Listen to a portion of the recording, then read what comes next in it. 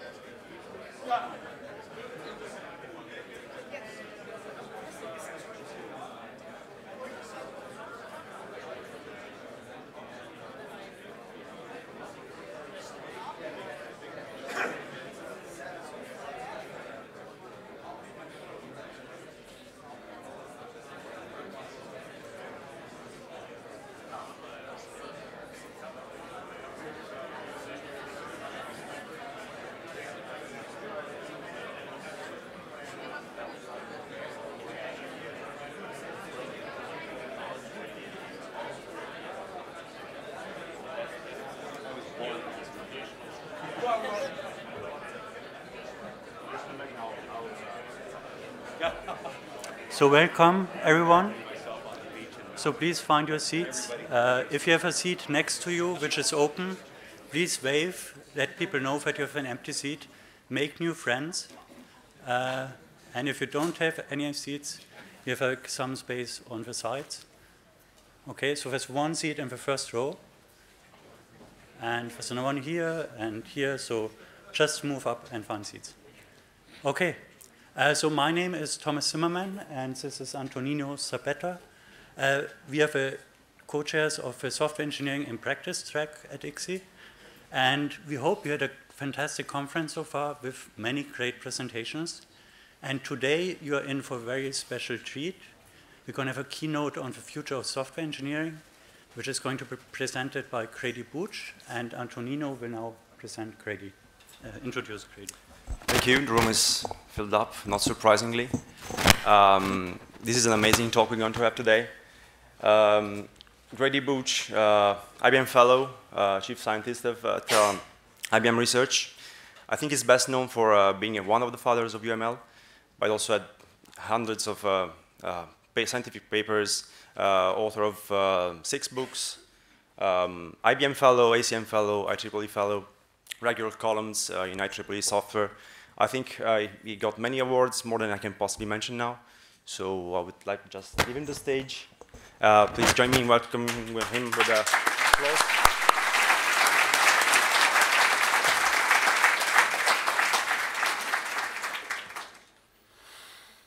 Wow. There are 4 seats up here.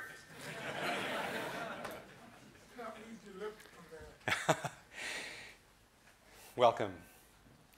Software is the invisible thread, and hardware is the loom on which we weave the fabric of computing.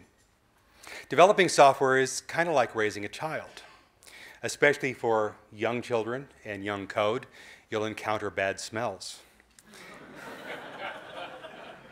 When things go well, then there is much joy. But in both cases, for code and for children, you have to learn to let go. Developing software is like building a doghouse. Sometimes you just do it. If you fail, you do it again. At the worst case, you annoy your dog, but you can always get a new dog. Building software is like managing a city.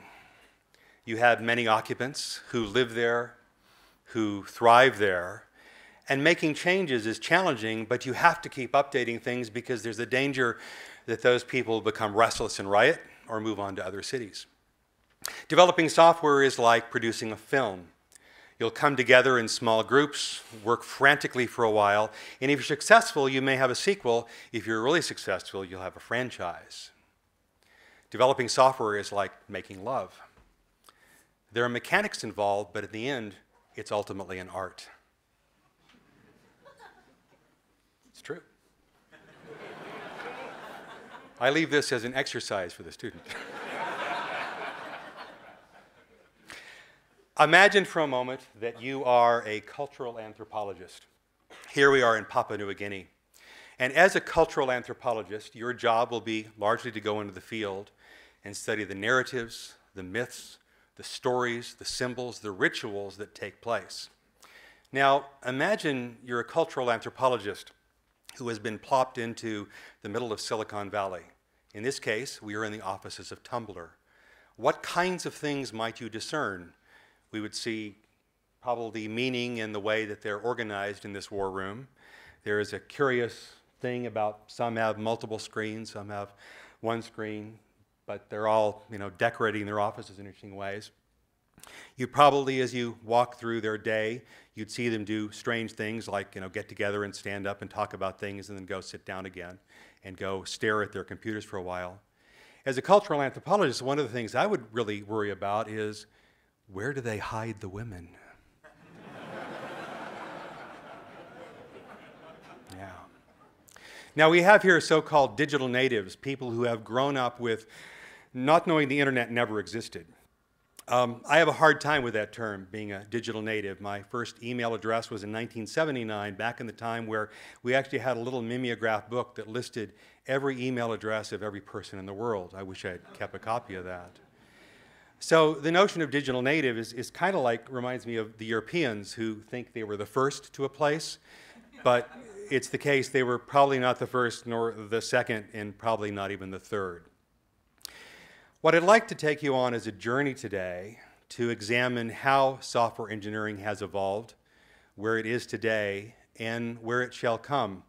As Carl Sagan said, in order to understand the present, we must understand the past. So we're going to take first a journey on the past, and along the way, study what has been and the forces that led us there. Here we have a picture of an alchemist. It was a curious time in science, if you can call it that, because it was attempting to move forward without having any underlying theory. And we've seen that in some of the early days of software engineering. But the good news now is that for us, we have practice and we have a theory, and the two have come together very well. We therefore distinguish methods, which are those principles and practices and tools that help us construct things, and then methodologies, which are the philosophies behind it. Today in this journey, I want to take you on a tour of those methods and those methodologies and see what we might learn. With the Tumblr offices, I laughingly talked about where the women were. Really, the first computers were women. That if we look back on our history, we must realize that the term computer, of course, was one who computes, and most of the people who computed back then were women. We have here a picture from 1890. These are the Harvard computers, as they were called. And their job was largely to look at photographs from various telescopes and plot their paths. And you'll notice they're applying agile practices here, that they're in a war room. They're sort of a stand-up, I guess, a daily stand-up. But it was a process that was indeed very agile. The group would get together and just do the right things and adjust their way along the way. As we began to mechanize things in computing, then efforts became a bit more regimented.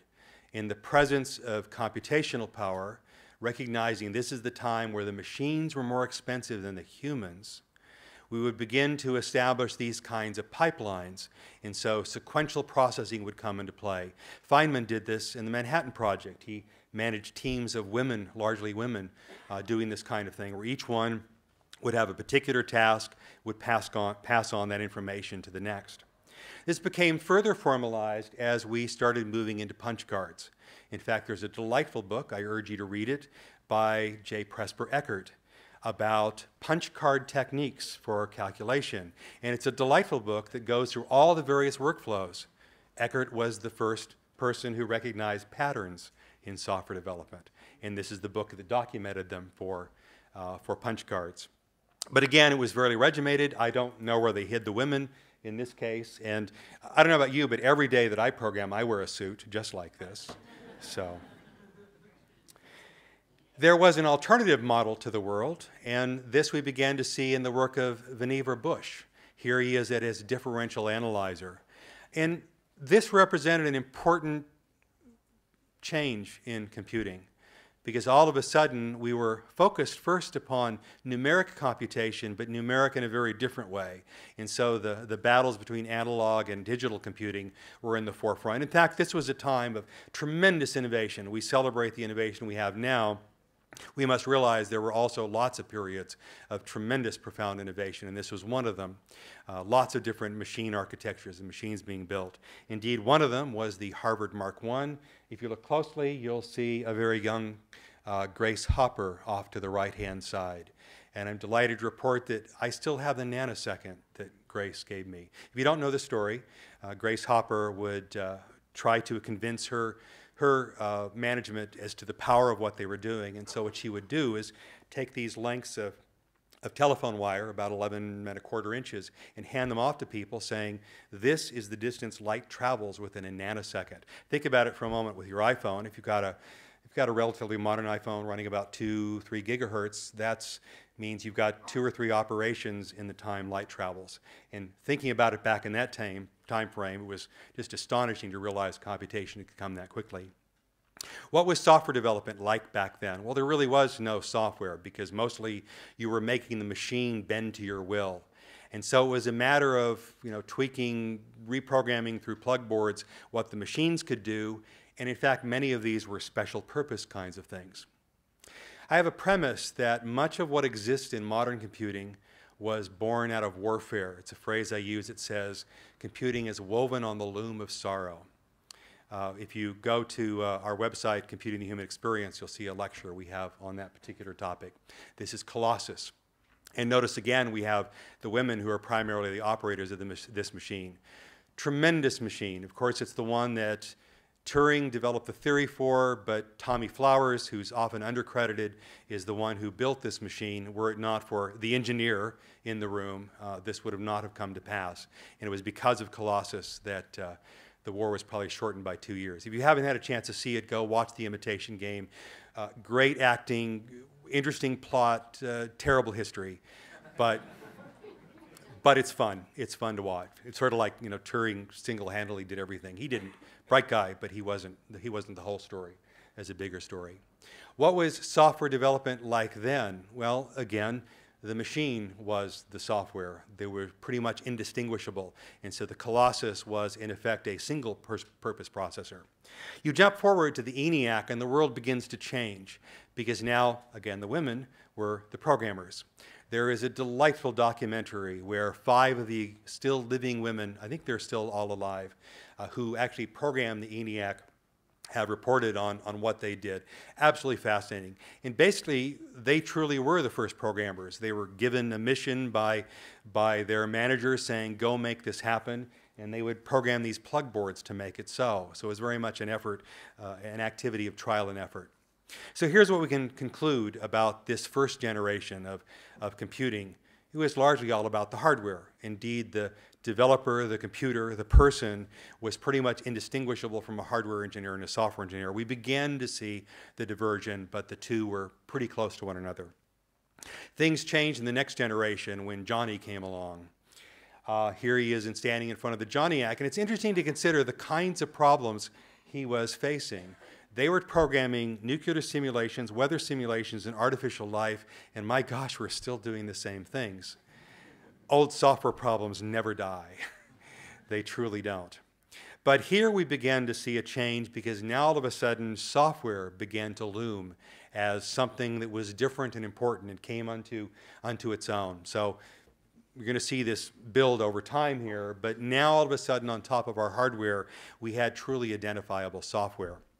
In the 50s, machines such as the IBM 650, which were the workhorse, we saw a shift in the use cases because where it was before that the Cold War and World War II drew a lot of what was happening in computing, now all of a sudden big business drew what was happening a lot.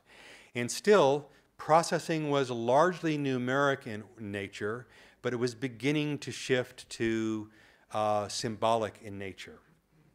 So the nature of what I did as a developer began to change as well. Most of your operators were still women. Programming was done largely on the punch cards. And we saw the beginning of the programming priesthood.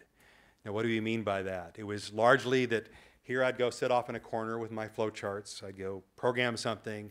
I'd take this deck of cards. Actually, I'd take the program and these little sheets. I'd give them over to a fleet of women who would punch them up. I'd pick up the cards. I would walk over to the computer room, I'd genuflect, hand it to the priest there, in effect, who would then go away for a while and do some magical things and come back and say, "Yea, verily, son, you have sin-taxed."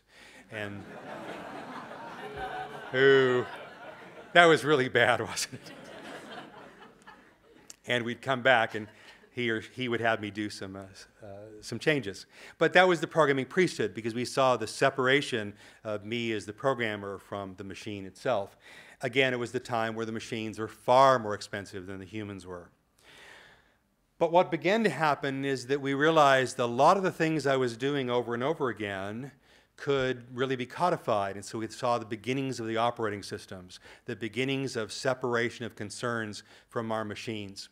I have a premise that the entire history of software engineering is one of rising levels of abstraction. And we see that here as we move from the abstraction of our machines to our software itself. The other thing that happened around this time frame is we started putting interesting devices along them. the devices that humans could use.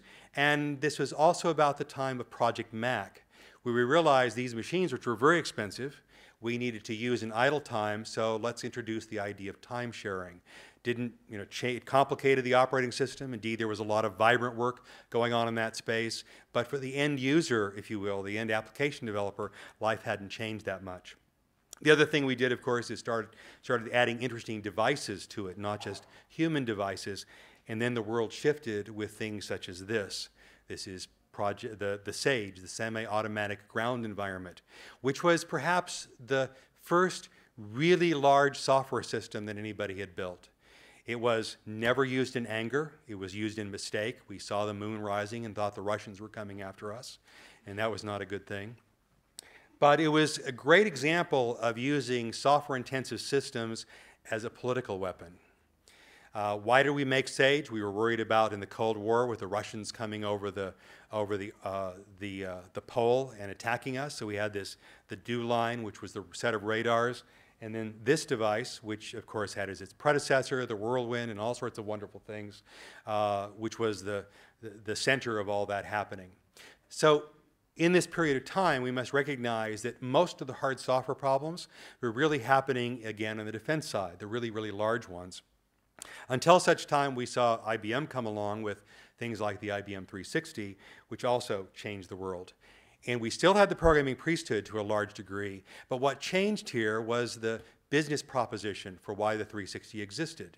It was a recognition that investment in software was so great that we needed to have a further level of abstraction in our instruction sets that made it possible to preserve our investment in software. So the problems of software engineering began to shift. They were ones of reuse. We were worried about how do I take this code and not have to write it again and again. So that was a common theme. The first open source really happened around this time frame. It was the Share organization, which was a non-IBM organization working with IBM kinds of products, which was a place where one could literally share libraries and code. So it was the first open source sharing of code itself. Now remember, much of this is still in assembly language, some degrees of higher order languages, COBOL and Fortran, of course.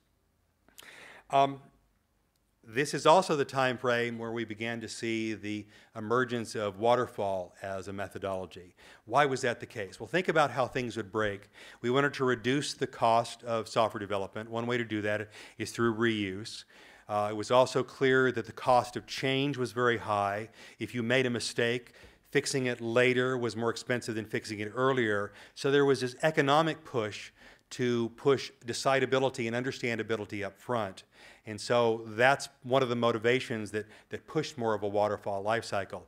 Also remember, too, that this is around the time of a great increase in production in our industries themselves, and so the practices that were happening in our factories, people found ways to find parallels in software development as well. So it was curious as we look back on it, but well-reasoned in the time it was. This was, again, the time when software grew and grew and grew until it really became a problem. And thus was born in 1968 the NATO conference, which coined the term software crisis, because it was clear to the industry at large, and remember this was a NATO conference, it was clear to the industry at large that we simply could not write software fast enough to do what we wanted to do. Now there's some controversy here as to the coining of the term software engineering. Because on the one hand, and I've checked both sources and I'm getting contradictory information, but if you talk to the people who went to the NATO conference, they said, yes, we named it such in the conference as a very provocative term, but there's also indication that this woman is the first person who used it, Margaret Hamilton, a year or two before when she was at NASA. She's the person largely responsible for writing the software for the Apollo 11 guidance computer. And if you may remember when Armstrong was landing, there was a computer alarm that went off. The computer actually was getting too much data. It was in the wrong kind of mode. He properly shut it off. And if she had not programmed it such to fail safely, they probably would have aborted the mission. So her code, which was a real focus upon safety and security and correctness, is pretty much what saved that landing. It's interesting around this time frame because here you have some interesting folks. who were playing a role in software. You had Dijkstra, you had Hoare, and they, coming from very mathematical backgrounds, were intensely focused upon the provability of our software systems. But most of our software systems were still relatively large. It was reasonable and possible and desirable to prove their correctness, especially in circumstances such as this. So who first designed the term software engineering? I don't know. It's either Margaret or it's the folks at the NATO conference. That's a great project for one of you to go, investigate, because I found data that supports both of those. No matter what, reality is that software development was a crisis. We simply didn't have enough software developers. We couldn't do it fast enough, and we were experiencing lots and lots of errors. So this was also the time that Harlan Mills and his work in clean room development came to pass, and we saw the beginnings of the work of Jordan and Constantine and DeMarco with the ideas of structured programming. And so the first methods/methodologies came to be. Why did they come to pass? Well, think about the forces that were upon them at the time frame. Here we have languages that were largely algorithmic in nature, and as we dealt with increasing size, as Dijkstra and Hoare would tell us, the best way to deal with that complexity is by breaking it up into smaller problems. Thus, the notion of algorithmic decomposition came to be, and that's a lot of what DeMarco and Jordan and Constantine were all about. Lots of methodologies, lots of notations that surrounded that. It was right for its time. It was still also very waterfallish because the risks of failure were very, very high. Well, what happened next is we began to see certainly increases in our machines in themselves. This is a time of wild innovation as well. We had the integrated circuit come on to play. We had so many variations of complex machines that were in play as well too. We then found that we started putting more interesting devices that humans could talk to on the outside. We were able to shrink the physical devices, and this was the time of the mini computer. So what was happening in this time frame is that we began to see devices that were low enough cost, they could be put in places that were no longer just numeric or symbolic, but all of a sudden we were starting to build mirror worlds. This is what David Gelettner speaks of, and this is an important shift from numeric, which was purely mathematical, to symbolic, which certainly has some interesting theory associated with it, to all of a sudden now building software systems that were simulations of something, and simulations at a very large degree. So the nature of what we were trying to build also fundamentally shifted. And this is around the time frame too where our earlier languages didn't quite fit. So we saw the beginnings of experimentations like Simula and Smalltalk, which were attempts to build simulation languages to support the creation of those mirror worlds. With the reduction in size of these devices, now we could start putting computing power into the devices themselves, into the external devices, into the internal devices, and thus was born the personal computer. So it's interesting seeing the pendulum here, because at first we had huge machines that many people serviced, and if you read back the biographies of people back in that time frame, they loved the periods of time when they were the only ones in front of the machine, because to them it was very, very personal indeed. I had an opportunity to interview Charles Simoni, who invented Word and its predecessor. And he talks of the time where, when he was in Hungary, he basically had a huge mainframe all to his own. And it was, for him, personal computing back in the 60s.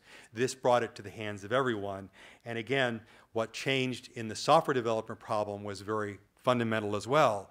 This is the time frame in which we had things like Visual Basic, which meant now all of a sudden an individual could build small things that could be used in some profound ways.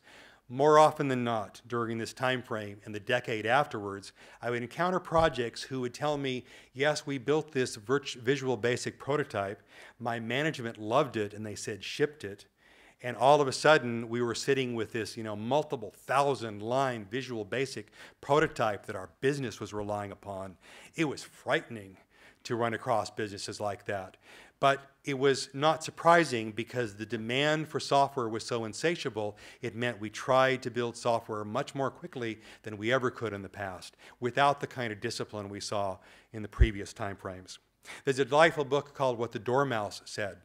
which details this in some wonderful fashion, and makes the premise that a lot of what you see in the development culture around this time frame came because of the counterculture in San Francisco, that the reaction against the programming priesthood, the reaction against the man, was driving a lot of what happened in this space as well.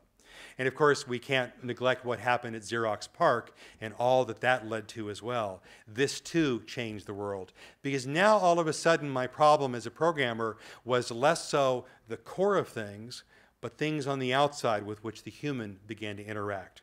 So here we have a time frame in which our systems, we could truly draw a line around them, were very, very complex beasts indeed.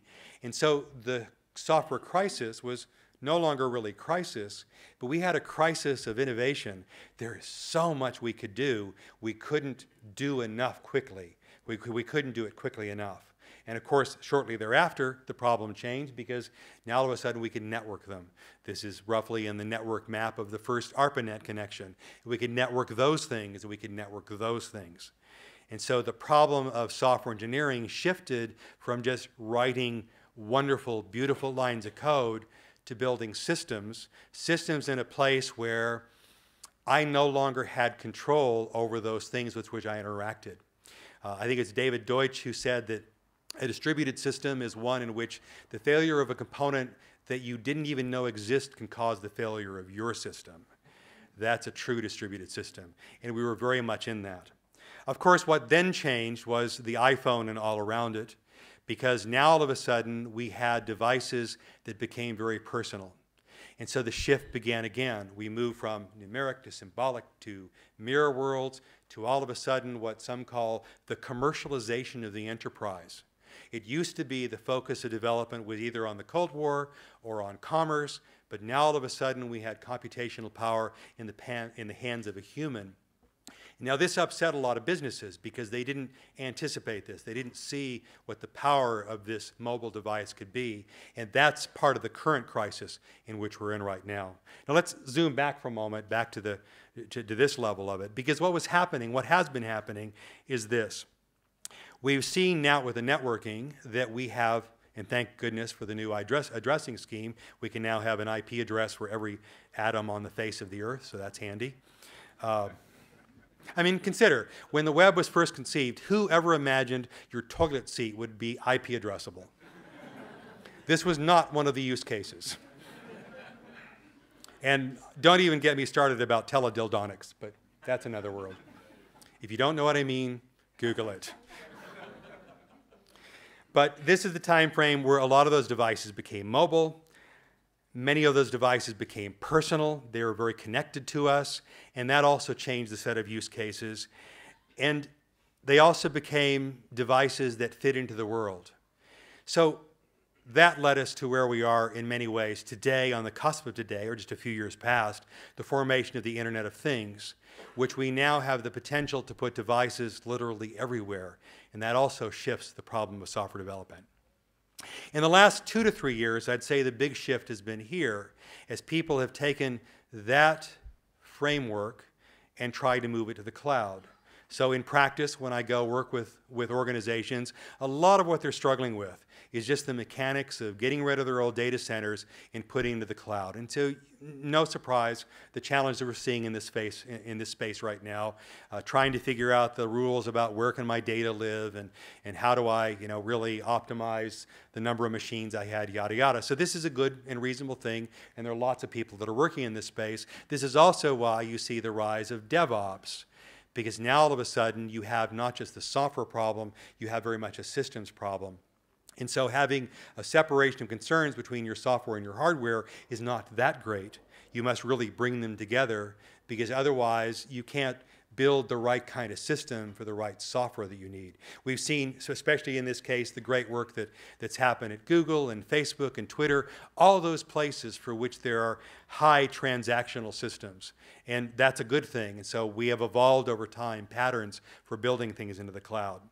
But there's a curious thing that's happened that's a subtle shift I have seen. I spoke of it a few years ago as to the rise of domain-specific architectures, and we're very much seeing that. The shift now is to the rise of platforms. So where it used to be I was focused upon building a particular application for a PC or whatever, now all of a sudden the effects of dominant design come into play. Dominant design is a sort of a management theory that says that in a marketplace, you'll eventually find there are those who have climbed the hill that others want to get around that hill because it has enabled third parties to do interesting things. And over time, you'll shed away those who are on the lower level hills, and you'll end up with these dominant designs.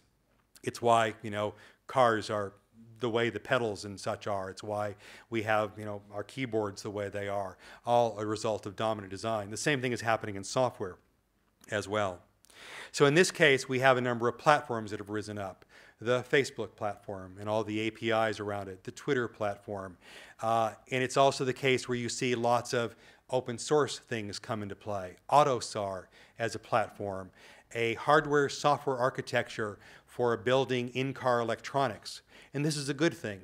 So the curious shift we have therefore seen is it used to be the separation of concerns was over the operating system. And you remember the operating system wars. Is it, you know, is it Windows? Is it OS2? Is it whatever? People, you know, fought deathly fights over that one.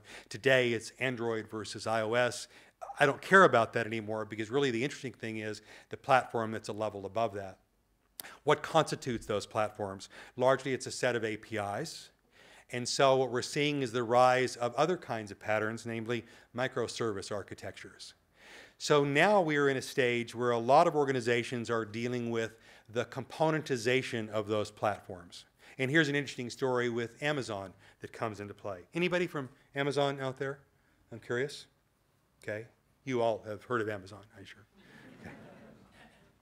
Here's a great example of a great unexpected consequence of an architectural decision. Some years ago, when Amazon was still relatively small, Jeff Bezos said to his engineers, "Everything shall be a service." They said, "No way." Jeff, being Jeff, said, "Way." And so with much wailing and gnashing of teeth, they began to componentize the code base of Amazon, which was roughly around that time a couple of million lines of code. So everything became a service, and this is in the early days of the creation of web services. Now, I take a very liberal view of what web services mean, because a web service is effectively saying on the outside, I've got an API. It may be manifest in a heavyweight web service using all the schlock that goes on in internet protocols. It may be much more lightweight. I don't care. That's an implementation detail, but it represents for me an interface of this thing. So Jeff said everything shall be a service, and yea, verily, it came to pass. And on the 6th day, they came out with a set of components inside Amazon, and somebody bright said, realized, oh, wait a minute, what would happen if we pull out our proprietary bits and take these components over here? Could we put them to a repurposing? And the answer is yes. That if we pull out all the parts that are Amazon specific, but leave all the other interesting services, a refactoring, if you will, we could make Amazon branded stores. And thus was beginning the growth of what Amazon could be. Someone else bright said, wait a minute, look here a little bit lower in these components, and you realize a lot of the stuff down at the bottom, which is just pure mechanics dealing with our networks, we have a lot of excess capacity. We don't use this stuff, you know, during the summer time frame or the spring, the really big times we have to build for our Christmas and Mother's Days and the like. What do we do with that? And some bright person said, let's monetize it by selling it in a cloud. And thus was born from that architectural decision the repurposing and refactoring of their software base that made possible the Amazon cloud, which is a dominant thing in this space. So here's an example of where an architectural decision leading to componentization can make a profound difference in the business itself. We're doing this in Watson today. So at IBM, you've heard of Watson Jeopardy, where we beat Jennings and all the others. It was roughly a code base of about 1.2 million lines of code, most of it Java, little bits of other kinds of languages here and there. But it was, as you might expect, a research project. And so we did lots of things to, you know, to make it work. But as we started moving it toward commercialization, we realized, there are some things here we can't give out to the world, but there are some things we can. So the last year and a half has really been one of refactoring it to do exactly this. And thus we have the IBM Next platform and the Watson ecosystem that provide a set of APIs that make it possible. There's another thing that's happening in this space now, and that's that we are seeing some of the devices on this network become intensely personal, to the point where the human now becomes the computer. And this also changes the nature of risk and changes the nature of the use cases in which we build. Fabulous video if you can take a look at this, but this is a vet who lost the use of both arms, and he has this prosthetic that he can basically control with his mind. Pretty incredible. We're going to see more and more of that kind of thing. The other shift that's coming is many of these devices are becoming cognitive in nature. We have Siri, which is a great example of a thin client cognitive system. Siri, Cortana, Google's equivalent of it are pretty much that. You have a little bit of processing here, but in effect, it's sending most of the stuff out to some exterior, some central server. It munches upon it and sends it back. So we're replicating thin clients as we had back in the 70s and 80s. What's happening, take a look at what we're doing with Watson, what General Electric is doing. Now we're moving it to thick clients that, take the case of General Electric, every one of their turbines, every one of their jet engines is an incredibly software-intensive device. You may have heard of that tragic case of the plane that was lost, but the jet engines kept broadcasting for the longest time up to GE because they send constant maintenance information. The problem is with the thin and thick clients is that all of a sudden, if you do some computation here at the edge, you have to deal with the physics of data. Data has no weight, but it has mass, meaning, think about that for a minute, meaning that if I generate lots and lots of data over here, then the cost of me getting it to the data center is often too high. So the shift we're beginning to see is moving cognition to the edge. Within a human lifetime, you will generate probably about a petabyte of data, especially now if I think of a Google Watch. Anybody have a Google Watch? I'm curious. I haven't seen one yet. Woohoo! All right. Do you like it? Yeah. All right. So you need to get a bodyguard when you leave so nobody takes it off of you. Do you work for Apple? Do you work for Apple? No. Okay. That's okay. Just curious. This is cool. My first Apple, my life is now complete. Can I shake your hand later? I promise not to steal your watch. Anyway, if you look at devices coming like that, then all of a sudden computing becomes very, very intimate. So here we have a case where at the very beginning of the story, humans were the computers, and now we're seeing the human become the computer. We're also seeing the move toward the computer becoming the human. There are 3 humans in this picture and 3 androids. Which are the androids? The androids are the ones that are sitting, by the way. I have an interesting premise as to why this is happening more so in Japan than anywhere else in the world. Japan, in fact, let me step back. For me to understand how software engineering is changing, I have to look beyond our field, and I have to look at the social and economic and emotional things that are happening in the world. Here's one of them.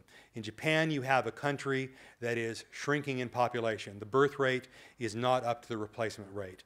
You have a demographic that's incredibly skewed to the elderly, such to the point you don't have enough young people who can care for the elderly. And lastly, you have very limited space. So therefore, it's reasonable to design pets that don't poop. It's reasonable, think about it, thus the Abio was quite popular. It's reasonable to consider the creation of humanoid robotic assistants, especially for elder care, because we don't have enough humans to deal with it. Software development moves in very economic forces. It moves to those places where there is a demand pull and a technology push. Alan Newell has observed some years ago, the famous AI developer, computer technology offers the possibility of incorporating intelligent behavior in all the nooks and crannies of our world. With it, we can build an enchanted world. He said this back in the 50s and 60s, I think. We have built that enchanted world. We are there today. And get ready for it, you are the ones who are building it. That's pretty freaking cool, if you think about it. It truly is. I will go on to say that computing has played a fundamental role in every aspect of the human experience. Just to put in a little plug here, the last several years, my wife, here's my wife, right here in front, also my bodyguard, so you can borrow her later if need be when you head out. The last several years, my wife and I have been working in conjunction with John Haller at the Computer History Museum to do a documentary on computing. We call it Computing the Human Experience. Much like Carl Sagan with Cosmos was studying the interplay of science and humanity, we're trying to do the same kind of thing, and this is very much our premise. The story of computing is a story of humanity, and we are both co-evolving. Mary Shaw here is on our board of advisors, so thank you, Mary, for joining us. The fascinating thing for me is we recognize, this is the truth about how computing has changed everything, but really, we've just begun. And so I want to turn the next part of this talk to consider what does that mean for us as software engineers. We've seen this journey of how we've gotten to where we are. Where are we going next? And we'll look at it by looking at the forces upon us. And I'm going to offer you some challenges as software engineers as to what I think the world needs to help us deal with what's next. Hardware is the stuff when it doesn't work that you kick. Software is the stuff when it doesn't work you yell at. So to put it another way, software is the stuff that gives us life to our software-intensive systems. And this is why the first principles we must return to. We are building software-intensive systems. We don't build just software. We don't just build hardware. We are building things that are computational in nature, and therefore we have to consider it from a systems perspective. What do we know about some of the underlying engineering principles that make sense? And notice I am calling it an engineering problem, and I'll expand upon that in a moment. Well, first off, we know that having good abstractions is a good thing. As I alluded to, the entire history of software engineering is largely one of increasing levels of abstraction. We've seen that in our languages, in our tools, in our hardware. We see it even in our methodologies. It's also the case that we need to have, as another key principle, a good separation of concerns. You saw this in the example with Amazon, that insofar as I can have reasonably loosely coupled components, then it's possible for me to build things and repurpose them in interesting ways. This is the idea that Herbert Simon describes in Sciences of the Artificial. Great book in which he describes how complexity manifests itself in different systems. We see it in organic systems, in human systems, in software systems, and one of those ways is by having that separation of concerns together with what he calls punctuated equilibrium. In agile development, we would call it continuous release. So in other words, there's really a good theoretical foundation to what happens in agile stuff. That by having these intermediate steps of stable points, it's possible for us to step back and regroup and then move forward and reassess where we are. The third, two principles: abstraction, separation of concerns, information hiding, of course, and the last one is that of simplicity. Simplicity is probably the hardest. When I was working with eBay a few years ago, they told me they did something marvelous, that they spent about 10% of their development budget on refactoring.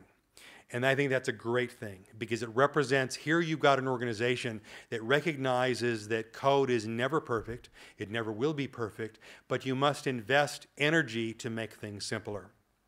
All software also has a life cycle. This is actually a painting in the Uffizi that's The Ages of Man. And it represents for me the same thing that is true with software, that all software goes through these kinds of ages. One of the reasons that organizations such as Facebook and even Cisco and Twitter and such grew so rapidly is because they had no legacy. They could, with the vigor of youth, proceed to innovate in this rich primordial soup of stuff that was out there and put together some interesting things. That was great. Facebook now has a legacy problem. And Kent Beck, one of my dear friends and colleagues, works at Facebook these days. Follow what he says carefully in his Twitter feeds and Facebook posts, and you'll notice that he spends a lot of time mentoring the folks at Facebook in terms of nudging their code to be more interesting and usable. I had a chance to work at Facebook in the days when Facebook developers could all fit in a room about a quarter this size. It was fascinating. It was a great place. I wished I was a 20-something because I'd have lots of friends, I had lots of free food, and I'd never have to go home. That was sort of everything I could do there. I could even bring my dog, as many of them did. But I knew, and I mentioned this to the engineering manager at the time, not Zuck, but he had a lieutenant below him. I said, you just bought this company on the East Coast. Are you prepared for the social changes that are going to come to play when you split your development organization? And he said, oh, won't be a problem. Well, we know it was. In fact, you can see that in the shift of the development methodologies that Zuck had. The earliest development methodologies he spoke of were break things early and quickly and do it often. Well, that pisses off a lot of people, because if you have a large code base of, a billion, and you start making changes that are surprising, then you do piss off a lot of people. So if you look at their current methodologies, their current mantra, he's changed it subtly, which says, fail often, but have these stable intermediate forms as well too. Be stable, do it in stable ways. So they've begun to understand the importance of intermediate forms. They've begun to understand the importance of software engineering. It's more than just putting some people in a room and hacking things together. Don't get me wrong. I very much respect what the folks at Facebook have done, but it's interesting to see how they evolved over time, and they do have a legacy problem. Speaking of legacy, let's look at the IRS, the United States. What is the language primarily used for the core tax system in the United States? Make a guess. Assembly. Yes, this man is right. I kid you not that the core tax system in our IRS is IBM 360 assembly language. Did you write some of it? No, I told you. Okay. Would you like a job there? No. This is frightening, but they have attempted several times to take that code and rewrite it. But here's a case where you've got an airplane that's flying, so to speak, and you've got to change out the airplane and the wing configuration and the engines while it's going on. Because the last thing you want to do is to screw up the inflow of money into the government, because all sorts of things will fall apart. This is one of these where you can't fail. They've tried 3 or 4 times, and that's why assembly language still lives. There's a lesson here which goes beyond what this painting says. Old code never dies. You have to kill it.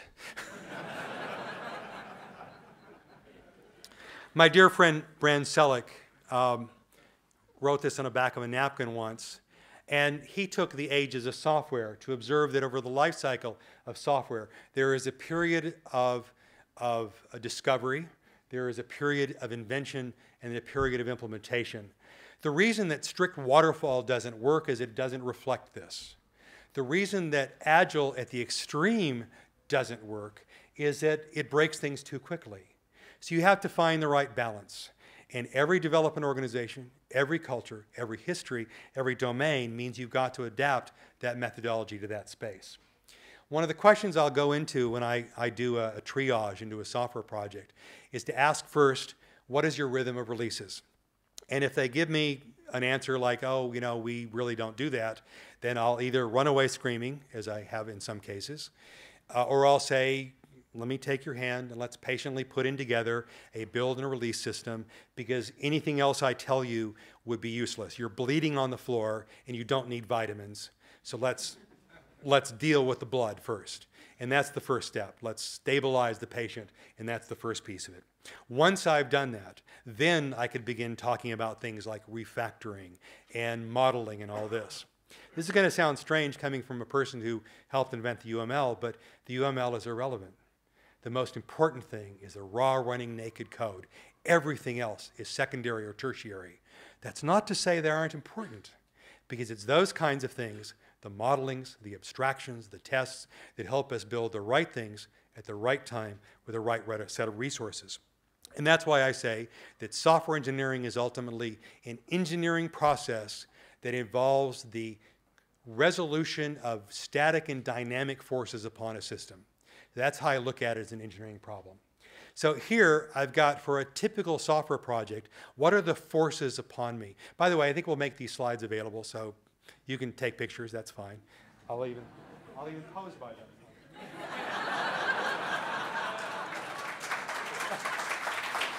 So I had a Vanna White moment. But I've listed here the major forces upon any kind of system I encounter. At the top, we have the business ones, in which we're often given capricious and arbitrary kinds of budgets in which you have to do things. This is the case where, as a software engineer, sometimes you've got to speak truth to power, saying that is profoundly stupid, don't do that. Sometimes you'll win, sometimes you won't. But ultimately, as a software engineer, I'll tell you a secret to my survival. You have to train your management. You really, really have to do so. And in fact, I have a great manager. Brent Halpern was my manager for the longest time. Perry, are you in the crowd? Perry Tarr? Are you here someplace? I think she was going to be here. Anyway, she works with Brent as well too. He's a great manager because he and I have this deal. He has the illusion of managing me, and I accept the illusion that I can be managed. So it's a great deal. Going around in counterclockwise order, we have things that deal with the context. I have to deal with standards. I have to deal with compatibility, and this is where legacy comes into play. There are times you encounter where you simply can't start all over. In fact, I ran across this at Microsoft. I had an opportunity to sit down with the people who wrote Microsoft Word in the final versions, and they told me of an effort, I think it was around Windows 3.1, in which they realized Windows was winning in the marketplace, so they then said, let's step back and rewrite Word, because it really is terrible code. And so they started the project, and they discovered something very interesting. There were some subtle things in the code that were actually bugs. They were wrong. They fixed one in one case, and all of a sudden this customer came screaming saying, it used to be that these 50,000 documents all fit on one page, and now they fit on one page and one line. You have to fix that. So literally there was an error in the code, but it was something the user was relying upon. So number one, they realized they could never recognize what all those subtle things were that people have adapted to Word. The second thing they realized is they couldn't write it fast enough because Word kept plodding along, and as they were trying to catch up with it, the target kept moving. So they eventually abandoned it. There is code within Word today that, much like the IRS, comes back from Simone's time. And that's true for pretty much everything you're going to write, unless it's truly disposable, like, I don't know, Candy Crush or something like that. But even then, the Candy Crush folks, they have a sequel. And so I'm sure they have the same kind of problem. Next level, we have the problems of development itself. This is the problems of managing software development. How do I organize my teams? We'll talk about that in a moment. We have then all the illities of the project itself. These are the things that constrain me. So as a software engineer, I must think about how do I resolve those forces, and they're not static forces, but they're dynamic forces. They change, and it's even more insidious because the very presence of a system changes the environment. So it's not a zero-sum game. I have this other mental model I'd like to pass on to you that says, as I look at a vision for something like to build, and I want to turn this into raw running naked code, there are things that stop me from doing so. So this is the beginnings of where I'd like to push you on to say, here as a software practitioner, these are the things that stop me from taking my vision and making it manifest. So these are the bottlenecks, and we're going to expand upon these. First off, there's this nasty thing called the laws of physics. Please bend them for me. Literally, I ran across this one military project where they wanted to do this certain thing that had to do with synchronization across the globe, and I said, it's physically impossible. You cannot transmit information faster than the speed of light. And they said, but isn't it just a software problem? Not in this universe. But this is the domain of Turing, of Shannon, of Boole. And so my urging to you is, who is the next Turing or Shannon or Boole in this audience to whom I'm speaking? Who is going to move us forward in that theory? And I'm speaking of information theory. I'm speaking of quantum computing theory, which is an interesting thing unto itself. We have ways to go. But as Feynman would also say, there's plenty of room down on the bottom. Even if I don't have limitations on the physical side, I do have limitations on the algorithmic side. This is the domain of the Dijkstra's and the Hoares of the world. This is the domain in which formal proofs become very important, because the key to many applications is that I know what I want to do, but I don't have a meaningful algorithm to get there. The Viterbi algorithm, essential to all cellular communication. The Blinn algorithm for shading, essential to all special effects. There are any number of such things you can point to. And so ask yourself, in your domain, are there opportunities for getting the nugget of that algorithm that prevent me or allow me to move forward? This is a barrier in some cases. Not all cases, but even beyond that, to continue Feynman's notion, plenty of room for us to still do interesting things. Now we move to the, oh, I should also add, this is the realm of the Keynotes of the world, where we see the, in a way, it's not really a pattern language, but what Keynote has done is to effectively codify many interesting low-level algorithms. As we move up to the next level, this is the world of Dick Gabriel and Mary Shaw and Philippe Krushton, in which we're now dealing with the kinds of patterns to architect our systems. It's no longer just the algorithms, but it's the ways I put those things together. Had a chance to work with the folks who wrote the code for Photoshop. Let's play a guessing game. How many lines in the production version of Photoshop? Make a guess. 40 million. 50 million. 50 million is too high.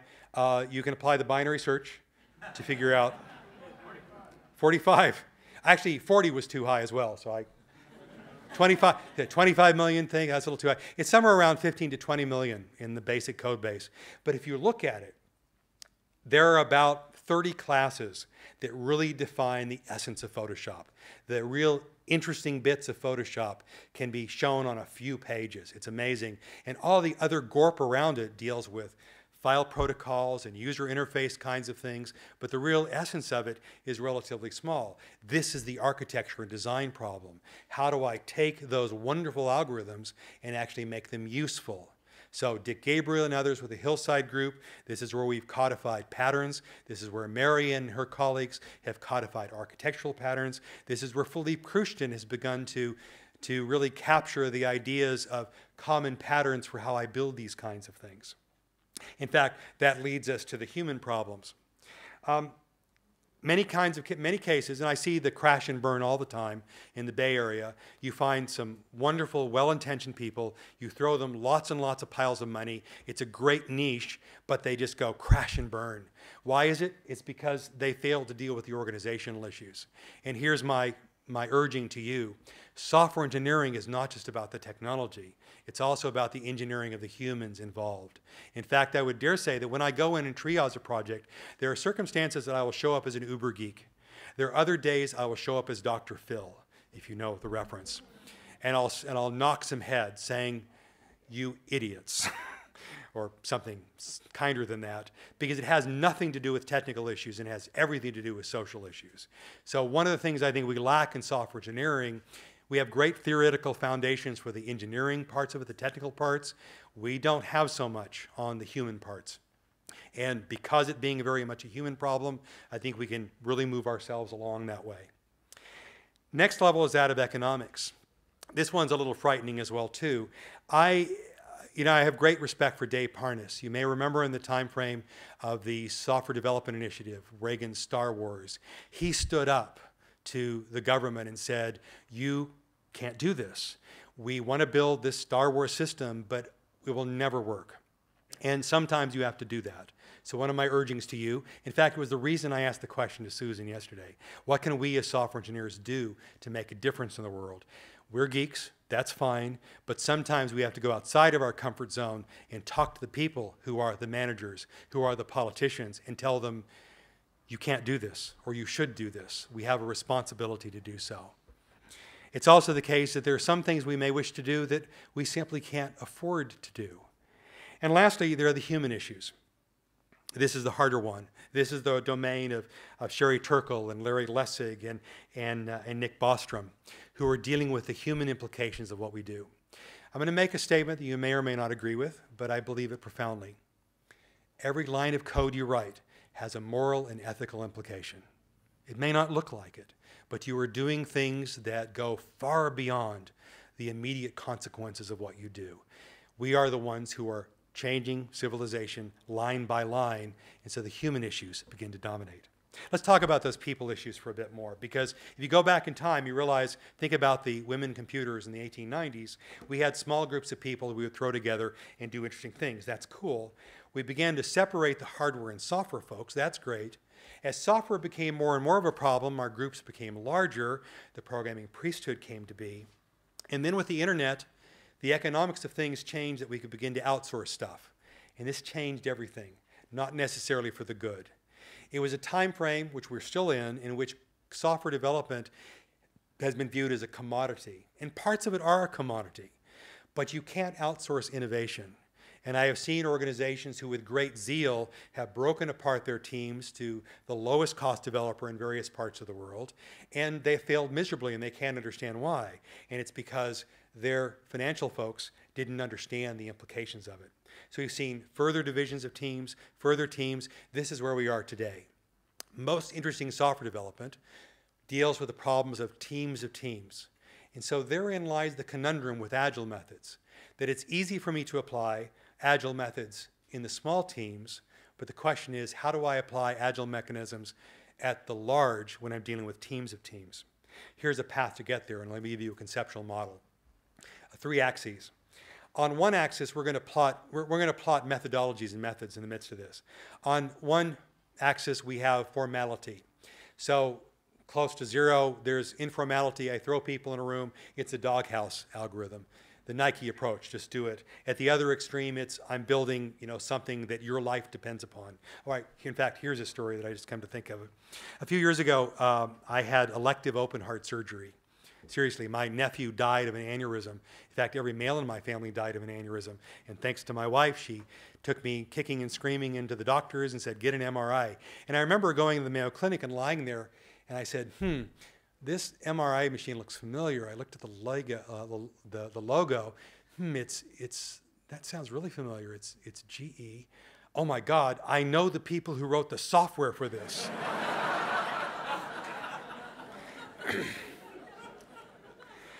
But they used the UML, so I was happy. So I was very happy they used formal methods.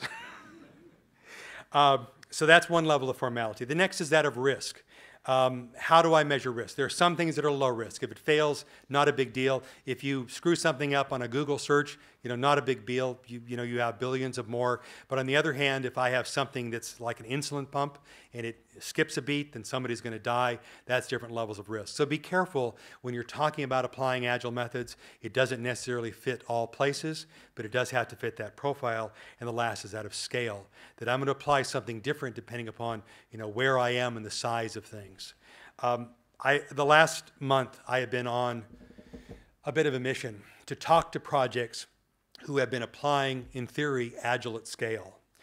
And I have to tell you that my investigation is not done, but I haven't found anybody who's really done it truly at huge scale. I find lots of small projects that are teams of teams, but not huge projects. So if you've got one that you can claim that from nothing to where you are now is completely agile, please talk to me, because I have not found such evidence. I have found the scaling up of agile in interesting ways. It begins to apply more waterfallish things on top of the agile, so it becomes more of a mixture. So let me begin to offer you some challenges, and I want to leave some time for some questions here. Here's what is the launching project point for me in all of this. We have an interesting role of us versus physicists. Physicists, astrophysicists in particular, look at the cosmos and they step back in awe at its beauty and its complexity. And they try to reduce it to the simplest possible rules, the standard model. And all of our science is directed toward understanding that in many ways. In computing, we have a different premise. Our premise is that the world is computable, and therefore we start from the simplest things, Turing's universal computation, and we build complexity upon complexity upon complexity. I am of the mind that the mind itself is computable. Now, I'm also a very spiritual guy, so we can talk about that conundrum later. But I also therefore believe that sentience, or the illusion thereof, is a computational problem. So for me, the possibilities are quite boundless. Let me now talk about some of the challenges and a call to action for you as software engineers to make this manifest. We're going to start with languages. And I'm going to be a little controversial and ask the question, do we really need a new language? Do we really need new languages? I've lived through the time frame of Ada. Ada was an interesting exercise. It was the time of the software crisis, and the Department of Defense reasonably said, look, we have dozens upon dozens of languages we're using. Let's take the best that we know in software engineering. This is the ideas of Liskov's abstract data types and all those kinds of things, a real mathematical foundation, and let's make a language. Of course, you must remember the predecessors to Ada. We had Algol, we had Pascal, we had Smalltalk, we had Simula. So there's a lot of influences into it. If you look at contemporary languages, the reality is that there are a handful of languages that are really dominant. And I think research in languages is wonderful. We do see some outliers that come into play, languages like Swift. Why did Apple's language come into play? It's because they've got a huge installed base and a problem they need to solve therein. So the problems of languages, I would chide you to say, is not so much a technical one. It's interesting, it's fascinating, it's very fun to get into, but pragmatically, introducing a new language is really, really hard because you have to deal with not just with the technology, you have to deal with the training, the teaching, the best practices, and the libraries. In fact, I would claim that the shift these days is it's less interesting for a new language for me and more interesting to the new libraries for me, just as we saw the shift with operating systems. Now, that being said, there is one case where I think new languages can play a role, and that's a reality that we see a tremendous rise in the number of non-programmers. There was an interesting demographic study done on source Stack Overflow, in which they did a study of who the people were that used Stack Overflow. And they came to realize that a large percentage of them did not have computer science degrees. They had no training whatsoever in software engineering. You talk to many scientists, those in computational physics, computational biology, computational psychology, you name it, they don't have computer science backgrounds.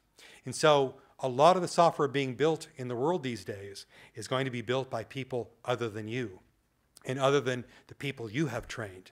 So the interesting question is, can we, as software engineers, provide languages that allow more non-programmers to do things in a safe way? Please don't replicate the Visual Basic experience. Now, that did do good things, but it's an interesting challenge for you to consider. What does a non-programmer need to know?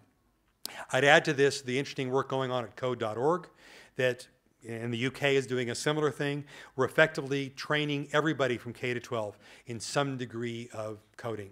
I think that's a reasonably good thing, although as I've chided both organizations, it's not the vocation of coding that's important, it's computational thinking that is important. So the question I would ask to you is, are there things you can do as a software engineer to help teach the essence of computational thinking to the masses who will come beyond us? We stand at the end of a very long lever, and we stand on it, we move the world, but there are others coming onto that lever, and we have a responsibility to help them. Let's look at the tooling perspective. And I'll ask the provocative question, do we really need an IDE? If you go into many of the startups in the Valley and look around, like Tumblr and the like, you'll find some religious fanatics who use Eclipse and Visual Studio, but you would be very surprised to realize how many of them use just a plain old editor and command line stuff. It's all over the place. So you're seeing this curious reaction of we build these wonderful IDEs, you build it and nobody comes. So the question for you is, do we need an IDE? And do we need the next best thing? So I'd urge you to go in and study, do some demographic studies of what developers actually do. What happens in the day of a life of a developer? How do they spend their times? And there's a key word I'm going to use here, and that's one of friction. There's only so much you can do to improve the productivity of an individual developer, because ultimately it's a mental kind of thing. But there is a lot you can do as a software engineer to reduce their friction. What are the simple things you can do in tooling to make it easier to do certain tasks? What are the things you can do so that they have fewer meetings so they can go off and build real things? So the question I have for you is, what can you do to improve the productivity of the individual developer? But then, more importantly, what can you do to assist the work of teams? I don't see a lot of interesting research in this space. And this is where I think some cross-field studies could be very, very useful. Sit down with some of the sociologists in your universities or HR people in your companies and really study what people do and then try to optimize them, because this is the human side of the problem. I alluded to software development being a problem of cities. For me, building greenfield code is great, but my world, I deal with brownfield. That I step into an organization and everybody has some degree of legacy, every one of them. It's fun going into a startup that has nothing because, you know, it's like kids in a candy shop, but very quickly they begin to realize there's a world out there they have to deal with, and legacy again attends to them. So my question for you is this. What are some of the best practices for agility at scale? This is what all the methodologists in my space are dealing with. I don't think we have all the answers here. We certainly haven't codified them. There's much work to be done. And in particular, what are the best practices for agility at scale in the presence of legacy? What are the things that we need to do to help us understand our software? And thus, I believe, is born a new job title, which I've encountered 3 people who have this on their business cards. It's the title of software archaeologist. Kid you not. At the Computer History Museum, one of the things I've helped the group do is to capture classic code. We have all this wonderful hardware. It would be very sad if your children's children did not have the source code to Candy Crush. I think it'd be crushing, or whatever it is. Today we have the source code for Word, for DOS, for Photoshop, a number of things like that. I'd love to get the original source code to OS 360. We found later versions, but not the very first one. So if you've got things like that in your attic, please let me know, seriously, because we'd like to capture that kind of interesting code for future kinds of studies. What are the best practices for systems of systems? In IBM, we have a community of practice for systems engineers, because if you think about it, what we do as software engineers is not just software. We are building systems, and especially as we build devices that are truly intimate computing, we must attend to the physical packaging as well. Again, the reason why we see DevOps come into play. We don't really have all the best practices in place. What are the best practices for systems of systems where I guarantee components are unreliable? We try to build systems and prove their correctness in those systems in which we have great control over them. This is not the real world. I respect and appreciate all of you working in the formal methods, but let me tell you that I rarely encounter your work in the kinds of things that I do. I see it in spaces, I see it in places that are very, very important, like in that MRI. But as I look at the vast amount of software being built, it's not making a difference in those places. So my urge to you is do something that it makes a difference, because your work is badly needed in these larger scale software systems. Find a way to make yourself profoundly relevant to those communities. And the key of it is you're doing so, proving things in a provably non-reliable environment. How do you do it?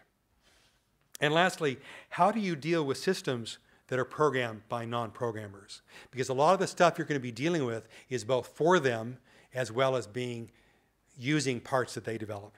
Let's go into the theory. Here it gets back to sort of the physics of it. And this next one's a bit of a pet project of mine.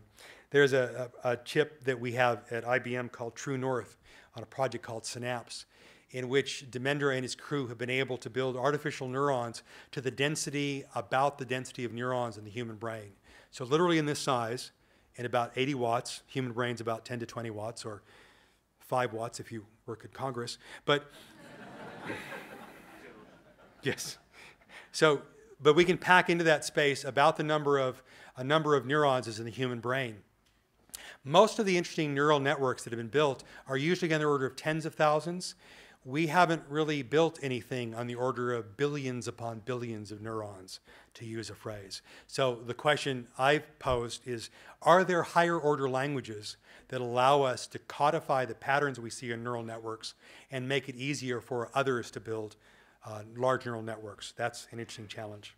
Similarly, what higher order languages do we need for quantum computing? To program a quantum computer these days, basically you set up a Hamiltonian network and turn it on.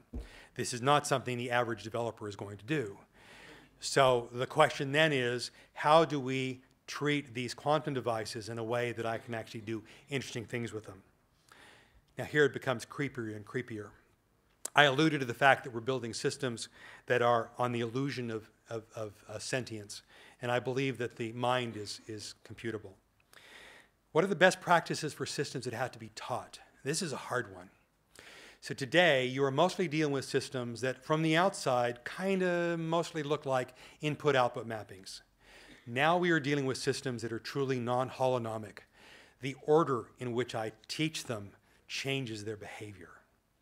So now all of a sudden, I have the problem first of source ingestion and data curation.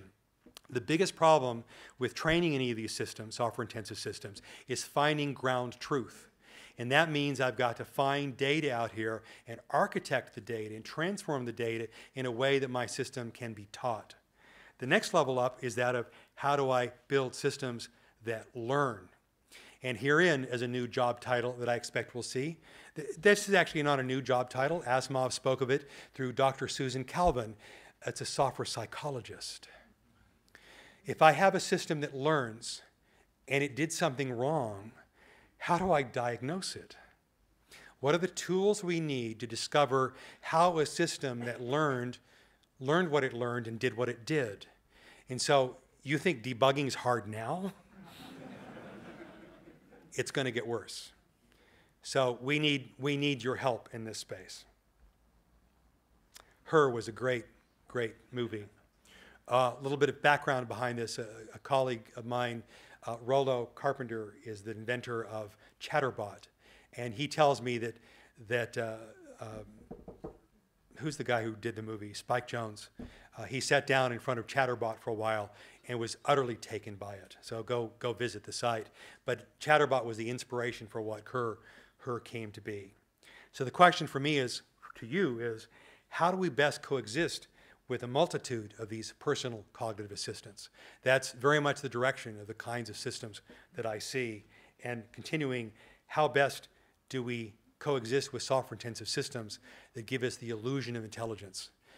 We are at that point, we're very close to that point, that we already see people bonding with devices. My wife has bonded with our Roomba. I kid you not. She cleans for her. Notice it's a she. It's a she. So, men don't clean. Okay.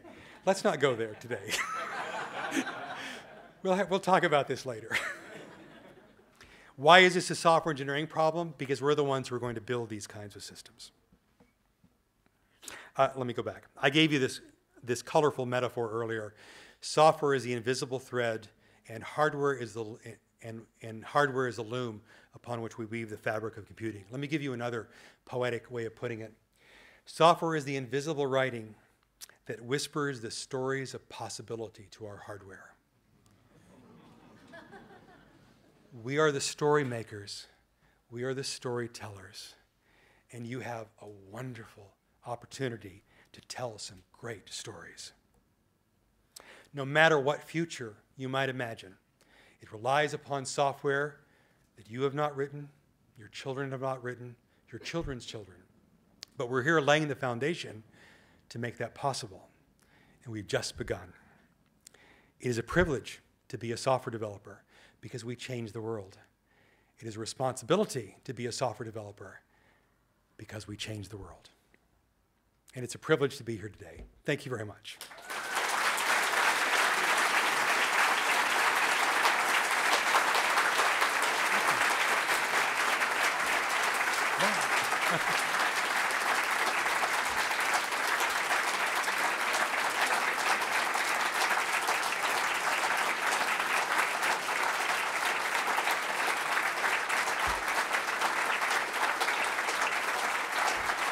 Wow. Oh my gosh. The only time people have ever stood in one of my talks is when they were leaving. I'm deeply touched. Thank you. And thank you for the organizers to give me the chance to do this. I think we have time for about 15 minutes or less of questions. This is hard to read, but here's my Twitter address, Grady_Booch. And please know that every time I get a new Twitter follower, an angel gets its wings. So, yes, do we have a microphone you can pass around? Thank you all so much for that. Was just, I'm deeply touched. You made my day. Yes? This week I have heard a number of talks about emotion detection. Thank you for the emotion creation. You're very kind. You're very kind.